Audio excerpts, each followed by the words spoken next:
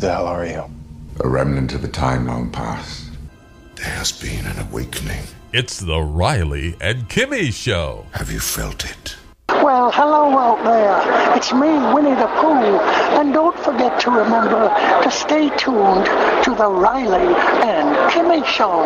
And don't forget to remember to keep on bouncing, says Tigger.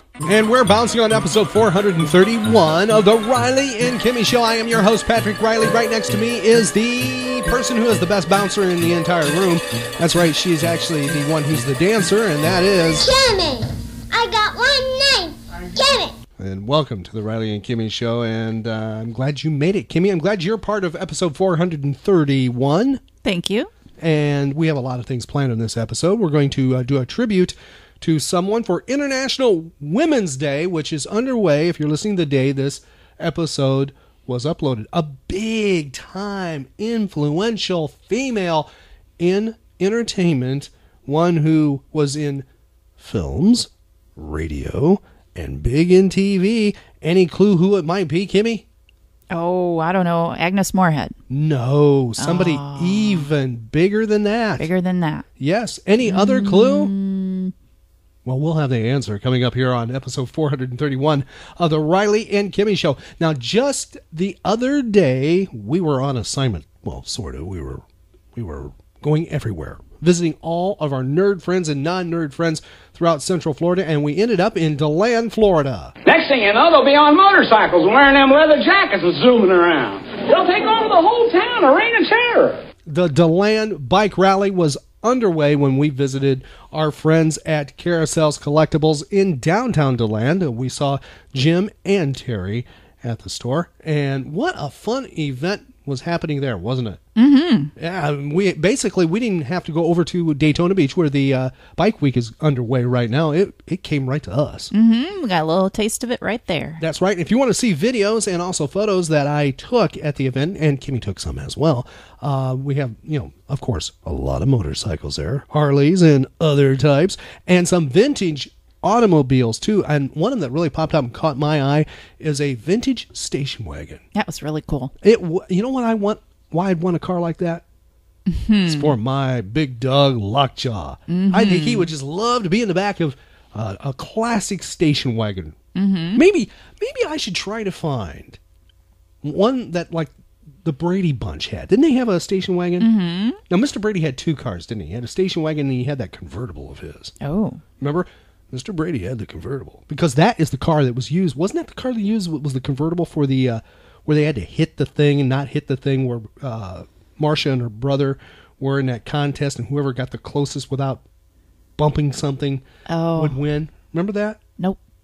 Kimmy, I thought you saw all those episodes over and over again. You know what I'm talking about. How dare you do that? Anyhow, go right to our website at RileyandKimmy.com and you can see the classic station wagon that caught my eye. And I think it caught Kimmy's eye as well. And it was a good time meeting everybody and seeing everyone, seeing Terry at Carousel's Collectibles, talking to him about music. He's just a big-time music freak, and that's always fun. And I took a picture of something that I've talked about before on the Riley and Kimmy Show. And my friend, I tell you, I never know what I'm going to find when I walk into Carousel's Collectibles, and he did it again. Over a couple of times we've talked about on the Riley and Kimmy Show about records, music that was available on cereal boxes way back. And you would cut these records out or punch them out of the back of the cereal box and then plop them in a record player or on top of a record player or a turntable and drop a needle and listen to music or whatever spoken word message was there. And the first one that I remember was on the back of a Honeycombs box of cereal, and I didn't like Honeycombs, but it was Sugar Sugar by the Archies. Okay. And then also had, I've tried to pull it up. I don't know if it was, it was one of the Beatles songs. I don't remember if it was Lucy in the Sky with Diamonds or something. I just can't remember which, but it was on the back of Super Sugar Crisp. Those are the two that pop out in my mind. I've never been able to find these, okay? And I'm kind of looking for one, or both, or different ones. But Jim had three. He had, disc 1, 2, and 3. And I think those were off Life cereal that he found. And I took a picture of those. And it's actually a pretty cool shot I did that I took of this thing, which was unintentional. Because I had a photographer, a pretty cool photographer, contact me on social media. He's like, wow, that was pretty cool. You got a good eye there. And I'm sitting there going, that's totally accidental. I just plopped him down and took a shot. I mean, it was total accident. Now, if you want to see what I'm talking about with that, just go right to our website, which is RileyandKimmy.com. That was a pretty cool time, wasn't it? And that was all happening in downtown DeLand during the big bike rally, and of course there were a lot of motorcycles around. Every piece of equipment and wardrobe has a specific function. Helmet, anti-crash, goggles, anti-foreign objects in eyes. That is gravel and or bugs. I see. What's them leather gauntlets for? To protect you from dogs that think you look funny? I'm sorry, Barney, I'm sorry. I guess all that stuff is necessary on a high-speed motorcycle like that. It sure is. You know, my father, he said that about motorcycles. Yeah? That's how he called a motorcycle. That's what Motorcycle? Yeah. Did your dad do that? I don't think so. Okay. I don't know why my dad did that. He wasn't, he wasn't from where Andy Griffith was from, let's put it that way. And it just drove me nuts that he'd do that. And I don't know if it was on purpose or not. I to this day, I remember when I first got my first bike, a Suzuki, and he was calling it my motorcycle. It's a motorcycle, you fool. I mean, we got a big spat about that. And I just don't know if he was being cute or not with that one. Okay. So I was kind of curious if your father did that. I don't think so. Oh, okay. He said some words, in a different way, but On I don't purpose? think that was one of them. To be funny? I don't think so. He was a Iowa person, right? Instead of Yes. Iowa. And Missouri Yes. instead of Missouri. That's probably two of them. And what, Sunoco? Amoko. Oh, that was it. I was trying to remember. I was trying to think of the ones my dad did. It would probably be similar. Yeah, that's pretty much about the same. Now, one of the things we did after after having a fantastic dinner and visiting one of our friends in Sanford, Florida, you purchased a movie, and the reason you did was because of the Academy Awards. We did not see it in the theater, and you knew I was a big fan of who this movie was about. And that is, the movie is The Theory of Everything. If Einstein is right, or if general relativity is correct, then the universe is expanding, yes? Yes. Okay, so if you reverse time, then the universe is getting smaller. All right. So, what if I reverse the process all the way back to see what happened at the beginning of time itself? At the beginning of time itself? Yes. So the universe getting smaller and smaller, getting denser and denser, hotter and hotter. You mean wind back the clock? Exactly, wind back the clock. Wind back the clock. Is that what you're doing? You're winding back the clock? That is what I'm doing. Well, keep winding. And you've got quite a long way to go. Keep winding. I don't want to fall in. Well, you've got to go back to the beginning of time. You've got a long way to go. Well, keep winding. Keep winding. Until you get a singularity. A space-time singularity. So the universe born from a black hole exploding. And then, of course, we have chapter 4, this black hole at the beginning of time. Space-time singularity? Indeed. It's brilliant. Brilliant, Stephen. Superb. Now, Kimmy, out of curiosity, did you like that film? Yes, I did. So you're really happy that you purchased it and you own it. Now it's interesting because this is one where you actually paid full blown price for a DVD.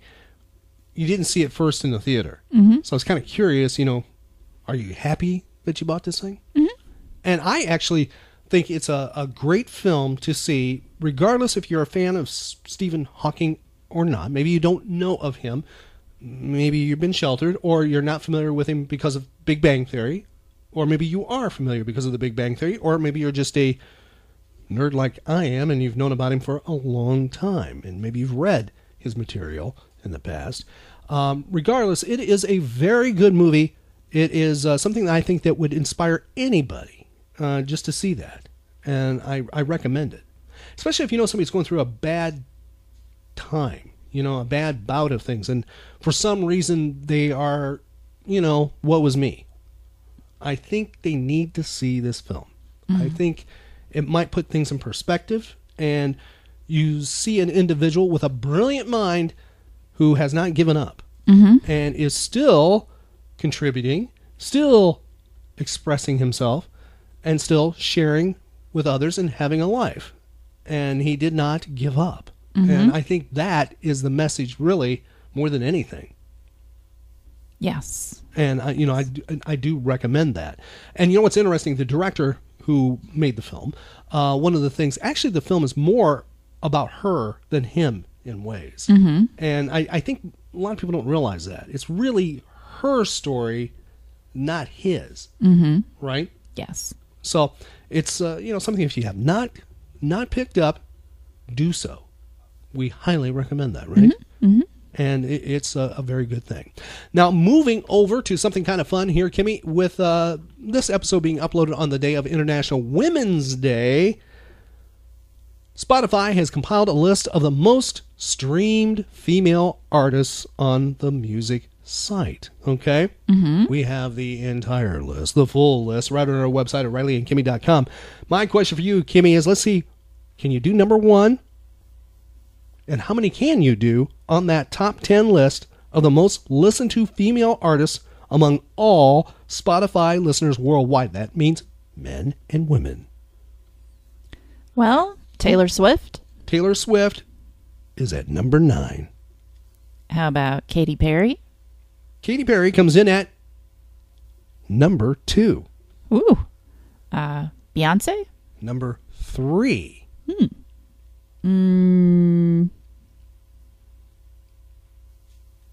I'm stuck. Oh, come on. Name some popular female. Madonna. Madonna does not make the top, top 10. Didn't think so. No.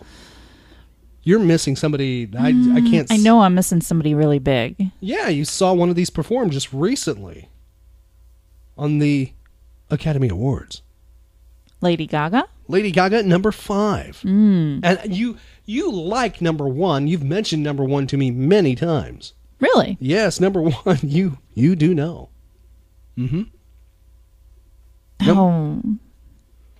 Yes. I don't know. Matter of fact, number 1 has been the most streamed woman for the 3rd year in a row. I'm going to kick myself. I 3rd year in a row. I'll give you a clue. Had a smash hit with her Eminem collaboration, Rihanna. The Monster, last year. Rihanna. Yes. By the way, that song has been streamed over 200 million times on Spotify. 200 million times. She is the top. And if you want to find out all the rest, we have them right on our website at RileyandKimmy.com. So you didn't do that bad. Okay. Matter of fact, I think you did really good. Matter of fact, we proved just how knowledgeable you are with music. I've told people, matter of fact, I told Terry, our friend Terry at Carousel's Collectibles, when we visited, that you would be my lifeline for music category on Millionaire, Who Wants to Be a Millionaire. Mm-hmm. And you were able to identify music that he was playing on the laptop. Mm-hmm. Almost in like a couple of notes, maybe 1 or 2. It was kind of frightening. Okay. You're frightening. You're frightening. That's a gift. Okay. Now what I'm going to do is go right to our phone lines and check in with one of our friends, a friend who needs all of our help. Let's go to the phone lines to the Riley and Kimmy Show. Hello. Hey, Riley and Kimmy. This is David, the Commissioner, calling from Smash Comics and Games in Sanford. As you may know, I've recently run into a spot of bad luck with my health. I went into the emergency room for an infection in my foot, and I had septic blood, and they also found a heart problem with a clot in my heart.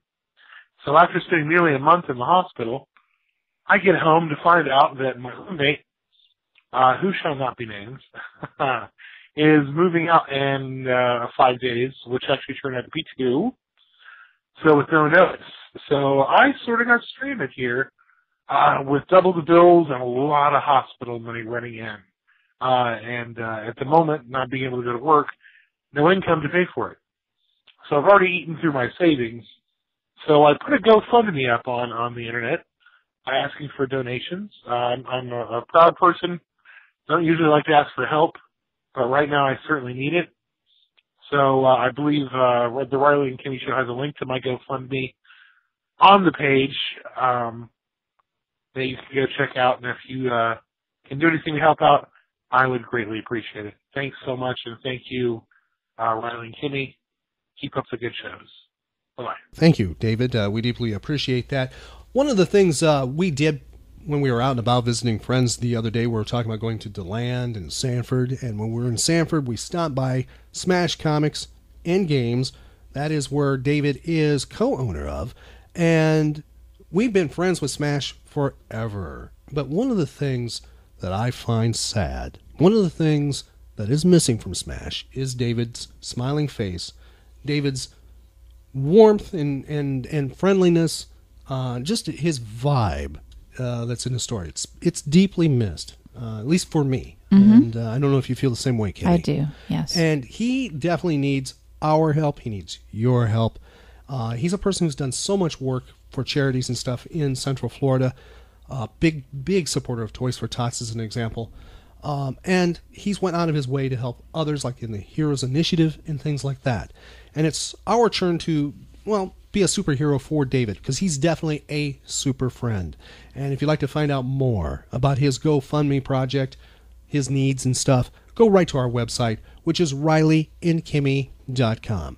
Now, being International Women's Day, which we've been talking about here, and I thought, what we do is do a tribute and for International Women's Day with somebody who was huge in entertainment, Kimmy. I mean big in radio, in film, but even bigger on television. Is it Lucy? It is Lucy. I figured that'd be probably one of the most influential multimedia individuals of the 20th century to take a look at. Mm-hmm. And in honor of International Women's Day. And one of the ways to do that is something that was actually way before I Love Lucy. And it was a show that is I Love Lucy. It is exactly what I Love Lucy modeled itself after. And one of the reasons you can say this is because three of the writers, the three prime writers from this old-time radio show, were brought on for the I Love Lucy project. And Lucy actually worked things out for that concept of I Love Lucy with this radio program. And you can hear just, everything except Desi there, because she didn't have Desi as her husband on the radio program. And the program was called My Favorite Husband. And it was the name of an American radio program and network television series eventually. And yeah, it became I Love Lucy. Now, the original radio show co-starred Lucille Ball, was an initial basis for what evolved into the groundbreaking TV sitcom I Love Lucy. The series was based on the novels Mr. and Mrs. Cugat, The Record of a Happy Marriage, which, by the way, from 1940, and Outside Eden from 1945. And they were made into films as well in 42, actually a film in 1942 co-starring Ray Milland and Betty Field. Now, My Favorite Husband began on CBS Radio with Lucille Ball and Richard Denning as Liz and George Cugat. After at least 20 early episodes, confusion with bandleader Xavier Cugat prompted a name change to Liz and George Cooper. Now, the cheerful couple lived at 321 Bundy Drive in the fictitious city of Sheridan Falls and were billed as two people who live together and like it. And the program was highly successful and eventually was being courted for TV, but Lucy said, hey, I'm not going to do it unless you put Desi in there. And she stomped her foot down, basically, and very strong-willed, and it happened, and Desi became part of it, and it is legendary. It's history. And but we wouldn't have had the I Love Lucy show, in my opinion, if we hadn't had My Favorite Husband. So I thought we'd go back in time, and, being International Women's Day, we'd pay tribute to Lucille Ball. Going back to March 24th, 1950, here's My Favorite Husband on the Riley and Kimmy Show. It's time for My Favorite Husband, starring Lucille Ball. Hello, everybody.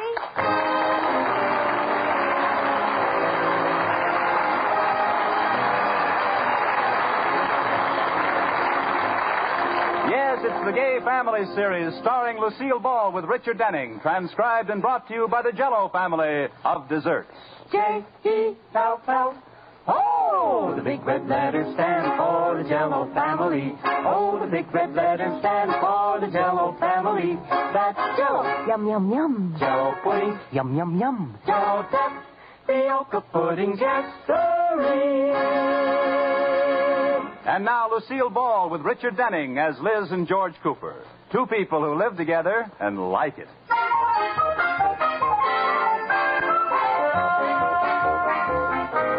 As we look in on the Coopers tonight, George is just coming home for dinner after a hard day's work. Hi, honey, I'm home. Oh, hello, George. Give me a kiss. Oh, boy, am I glad the day's over. I'm going to take a nice hot shower and pile into bed. Oh, George, we're going to dinner at the Atterberries. Oh, I forgot. Can't we get out of it? No, they're having us over to meet somebody, a writer. Is Iris on a culture kick again? Oh, she's like a cat, always dragging home dead literary birds. Well, she says this writer's very famous and interesting. Writers are all alike. What do you bet this one will be an opinionated jerk in baggy tweeds with a smelly pipe and a beard? I'll bet you $1 million this one is a woman. Well, I suppose we'll have to go and spend a boring evening. What's its name? Margaret Baldwin. Margaret Baldwin. Mm-hmm. Baldwin? Hey, not old Maggie Baldwin. I went to college with her. Oh?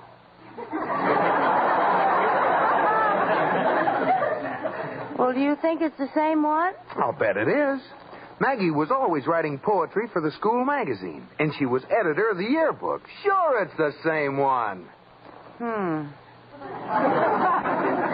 I imagine she's the homely, intellectual type. Oh, not Maggie. Would you mind backing up a few words? I don't like the tone of your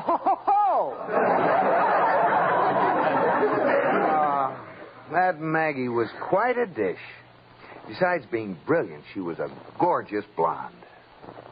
You know, George, I think you're right. This might be a very boring evening. Oh, I don't know, Liz. As you say, it won't hurt me to absorb a little culture once in a while. Yeah, but you're tired, George. Gee, I wonder if good old Maggie's changed. If you're that tired, George, let's stay home. No, this will be interesting. I better go put on a clean shirt. Oh, you don't have to. Oh, it's no trouble.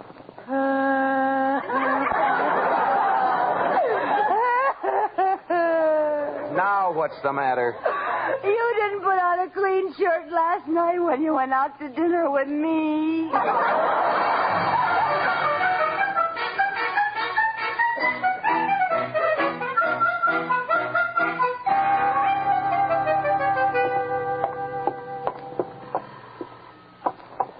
Now, before we go in, Liz, I want you to promise me something. Liz. Oh, now stop acting like a child.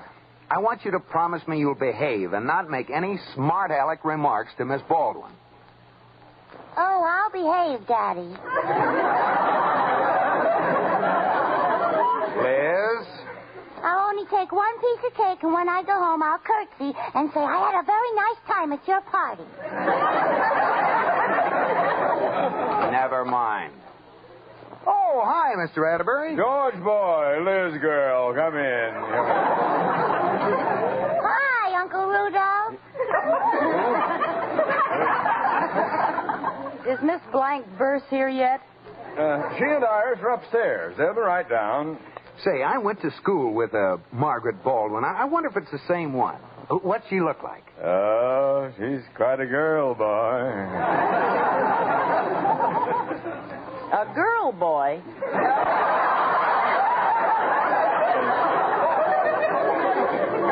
She used to be real good looking. Yeah, she still is. Wait till you get a load of her iambic pentameter. I'll bet it's died. Liz, iambic pentameter is... Oh, never mind. Oh, good. The Coopers seem to be here. Well, I'm anxious to see if it's the same George that... George Cooper, it is you, isn't it? Maggie! Maggie Baldwin. Just stand there there, George, and let me look at you. Miss Baldwin, this is Mrs. Cooper. How do you do? George, dear, you haven't changed a bit. I'm very pleased. That same wicked glint in your eye I used to think so horrid. That same carefree, unruly curl on your forehead. Well. But isn't Edgar Guest? I beg your pardon? Miss Baldwin, this is Mrs. Cooper. Oh, yes, Maggie. This is my wife, Liz. Your wife?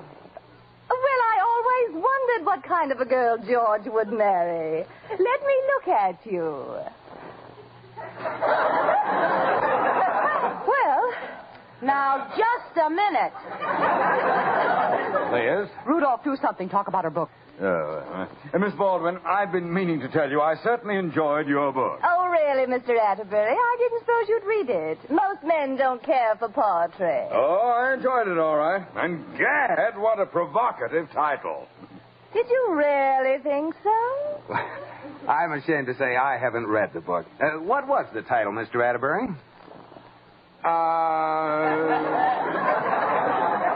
Yes. Look, let Miss Baldwin tell you. She can say it with more meaning than I can. What was the title, Maggie? Poems.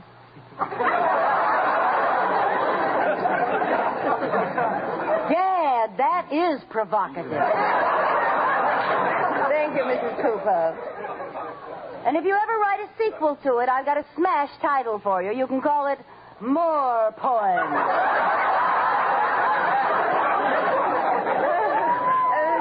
Miss Baldwin, didn't I read something about you judging a playwriting contest on the local radio station? Oh, yes. The purpose of my trip is really to stimulate interest in the art of writing. This radio contest is a helping hand we professionals lend to beginners.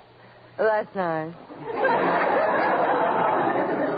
Very sporting. I'm also giving a lecture at Town Hall on how to get the most out of Kipling.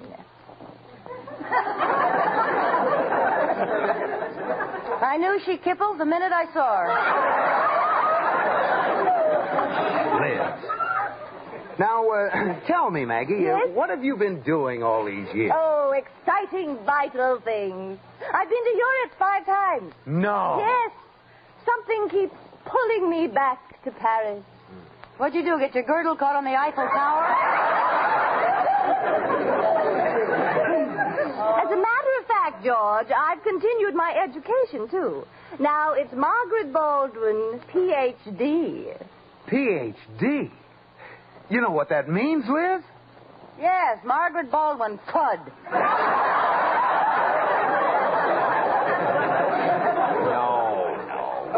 No, it means she's a doctor. Yes, that's right. Oh, say, I'm glad you're here, Doc. I sure feel rotten.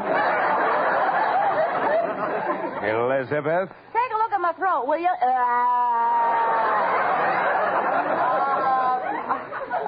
I think we better go into dinner. I think so, too. Maggie, will you take my arm? Oh, thank you. My arm, Lotus Bud? Oh, thank you, Rudolph. Will you take my arm, Liz? What, that skinny old thing? Well, all right. Ow! Not so tight. You're pinching.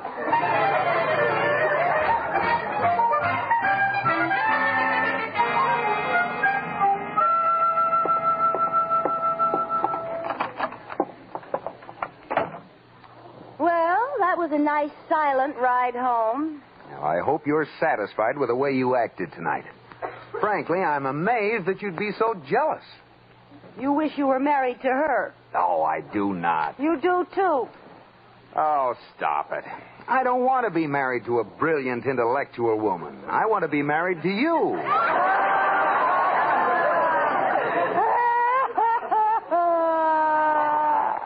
Oh, honey, I'm sorry. I didn't mean it the way it sounded. I love you. Well, I don't blame you for being attracted to her. But don't forget, I gave up my writing career to devote myself to marriage. Your writing career? Yes. I used to write, and well, too. You may not know it, but you're looking at the president of the Shortridge High School Scroll and Quill Club. Oh, is that all? Is that all? I won the senior class essay contest. I was on my way to becoming a shining literary light. Well, what happened? I married you and cut off my current. I apologize to posterity. I gained a wife and the world lost a great writer. You don't believe me, do you? Well, I still have a copy of that essay in my scrapbook. I'll show you. Oh, Liz, I'm tired. Right here. Here it is. Thoughts of a graduating senior. As graduation approaches, there is a lump in my throat. My head is in the clouds, but my feet are on the ground as I stand at the crossroads, looking backwards and facing the future with a smile.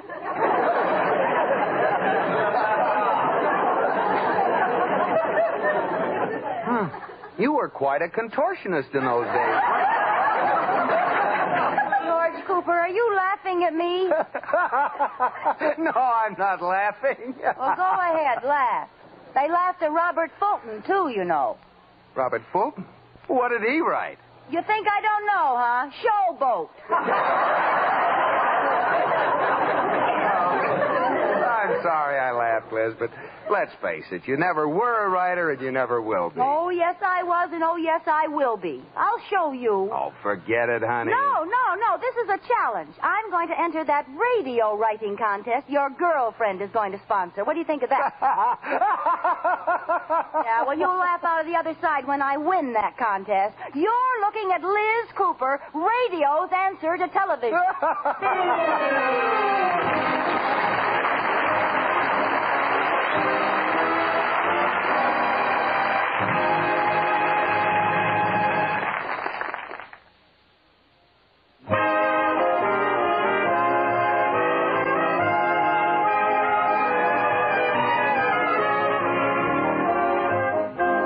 As we return to the Coopers, we find Liz anxiously waiting for a phone call which will tell her whether she won the radio script writing contest or not. Oh, I wish they'd hurry and call, George. I haven't left this telephone all day. Oh, there it is. That's them. I've won. Where's the telephone? Where's the telephone, George? Where's the phone? In your hand. You're running around the room with it. Oh. Hello? Oh, it's them, George. Yes? Yes? This is Elizabeth Shakespeare. Shakespeare? I used the pen name. What? I did? I am? Oh, George, I won. I'm one of 3 finalists. Good. Out of how many? Out of how many? Oh. Tomorrow night, huh?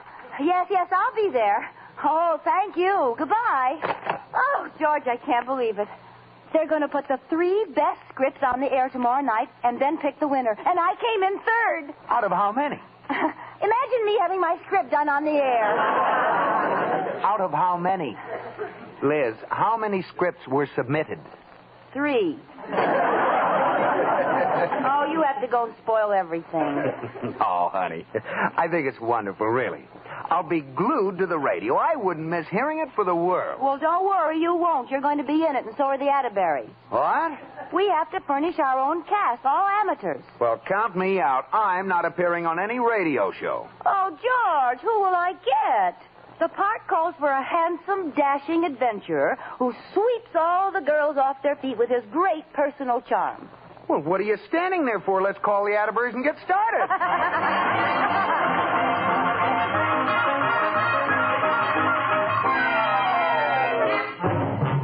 We came over as soon as we could, Liz girl. Well, I sure appreciate it, Iris. A lot of silly foolishness, dragging me out on a cold night to be in some silly play. Don't let him kid you, Liz. As soon as I told him about it, he pushed me aside, ran up to the attic, and started looking for his tights. Shouting at the top of his lungs, to be or not to be. Please, Iris, that's not the way to say it. To be or not to be. That is the question.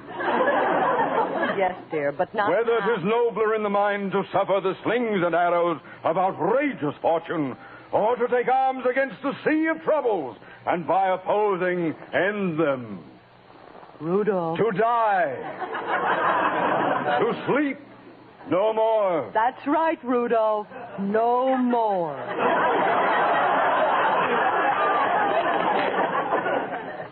Lotus Bud. Look, everybody, let's get started, huh? Now, here are the scripts. See, it's a mystery soap opera entitled John's Other Whistler.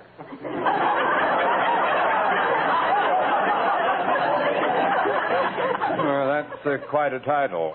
Oh, thank you. Now, Mr. Atterbury, you play the whistler. Oh, bad casting. He's got the weakest pucker in town. Iris. Well, he doesn't have to whistle. Now, George. I know, I'm John. Yes, an elderly gentleman, 75 years old, who gets killed at the end of the first act. Now, Iris, Just a minute. You said I had the leading part. You have. You're lying right there the whole time. We talk about you. Iris, you play John's wife, 73-year-old Madge. Thanks a lot. Well, John, we sure got stuck. We sure did. I'll be dead blamed. All right, let's start now. Now, just a minute. What does the whistler sound like? Oh, you know.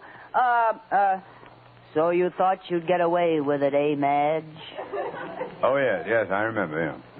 You walk into the room, don't you, Madge? And there on the floor is a boom-boom dead man.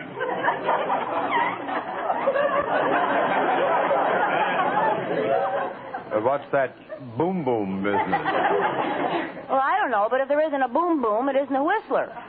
Now, here we go. Well, what are you going to do, Liz? Well, don't worry about me. Besides being the writer, I'm also the director, the producer, the sound effects man, incidental voices, and the music. Oh, pardon me. Orson?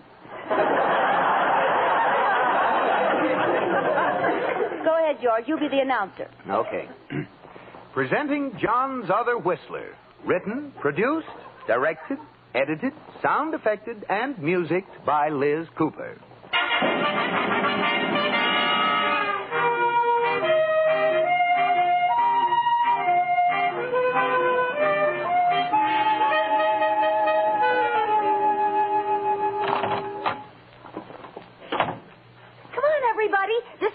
Where we're supposed to go. Isn't this exciting, Rudolph? Oh, just another opening night, Lotus Bud. Do you have a sore leg, Mr. Atterbury? You're walking funny. Yeah. You won't believe it, but he's got his tights on under his pants. What for? Well, I just wanted to be prepared, that's all. In case of an emergency, I can strip down and do Hamlet. Oh, here comes Maggie. Hello, George, Iris, Rudolph. What are you doing here? I was waiting for Miss Shakespeare. Speaking. You? Yes. Surprised, aren't you? Well, I scheduled your play first. We'd better go on to the studio. Okay, give us our scripts. Scripts? You're supposed to bring them with you. Oh, no.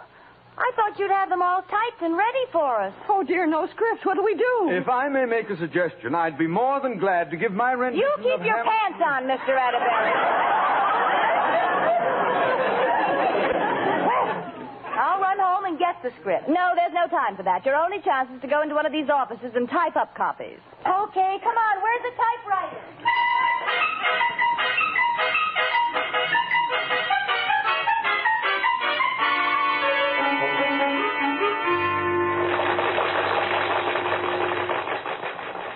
Finishes our second original radio script by Mrs. Virginia Hall. And now, here's your scripts, everyone. I never typed so fast in my life. And now, our third and last script, written by Liz Cooper, entitled, may I have a script, please? Here. The quick brown fox jumps over the lazy dog. No, I was practicing typing. The title's next. John's Other Whistler. Well, go ahead. Yeah, go ahead. I'll do the sound effect. This is the story of John and Madge, two people who live together and loathe it. As we look in on them today, Madge is saying, John, we've been married 65 years today, and there's something I think you should know. What? I don't like you.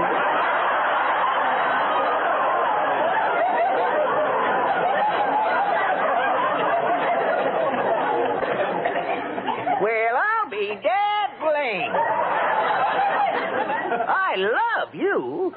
You got a face like a camel. See that? That's cameo. Oh. That's it wrong. You got a face like a cameo. Your mouth is like a rosebud.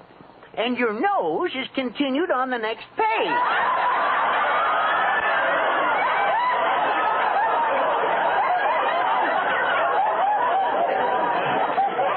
Correction, don't read that. Your nose is like a button. I don't care. I'm leaving. I got me another liver.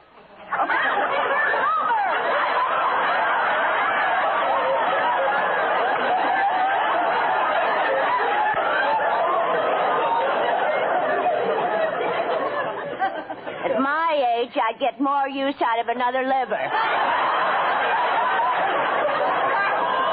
Iris, will you please just read what's on the paper? Now go ahead.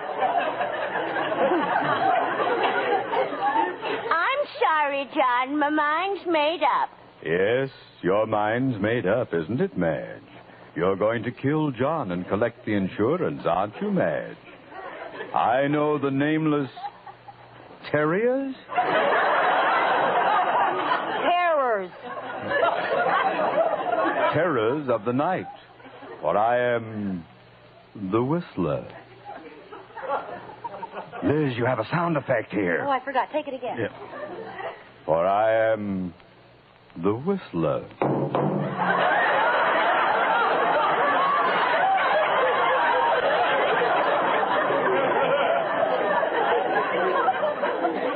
And John, your wife is leaving you. What have you to say to that? What have you to say to that? Nothing. My line's been left out.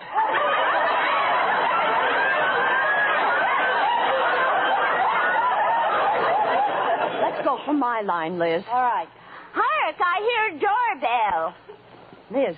Oh, yeah. No, Liz. Hark, I hear a doorbell. Oh. Doorbell, doorbell. Hark, I hear an auto horn. Never mind, I got the doorbell. I wonder who that can be, John. You wonder who that can be, John, don't you, Madge?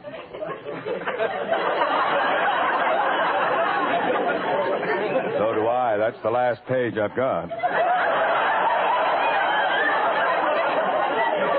something. Yeah. To be or not to be?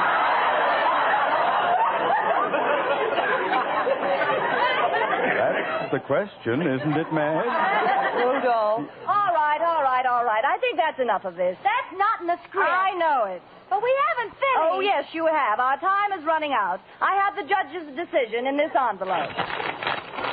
The prize for the best play goes to the comedy written by Liz Cooper. Well, I'll be dad blamed.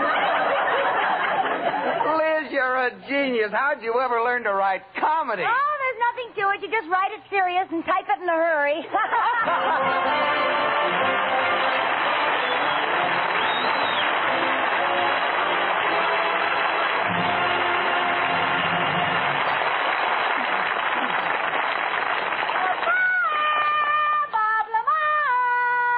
Yes, Lucille.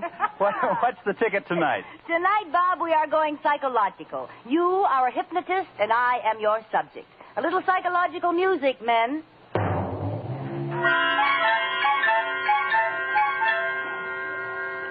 You must be the subject they sent over for my experiment. I'm going to hypnotize you and change your personality. No. Yes. Now read this. Hello. That's Jell-O. Oh. I wondered why hello came in 6 delicious flavors.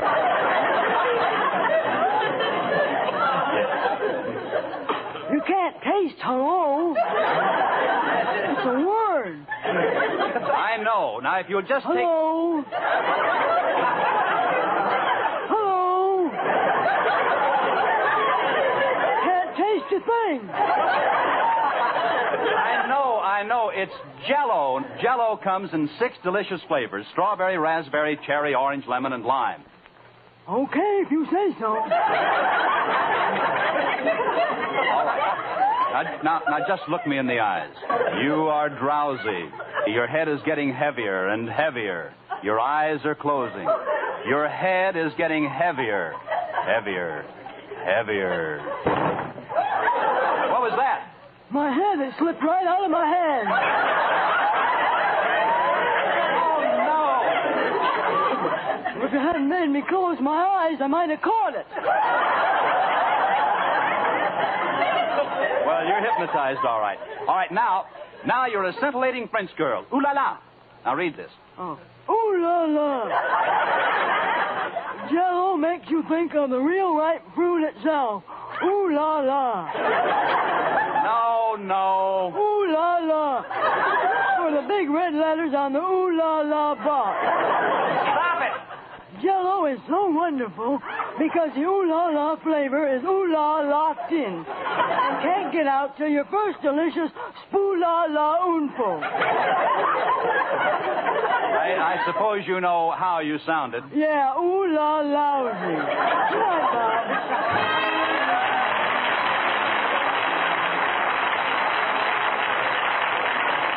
You have been listening to My Favorite Husband, starring Lucille Ball with Richard Denning, and based on characters created by Isabel Scott Rorick. Tonight's transcribed program was produced and directed by Jess Oppenheimer, who wrote the script with Madeline Pugh and Bob Carroll Jr. Be sure to listen to Lucille Ball in My Favorite Husband again next week, presented by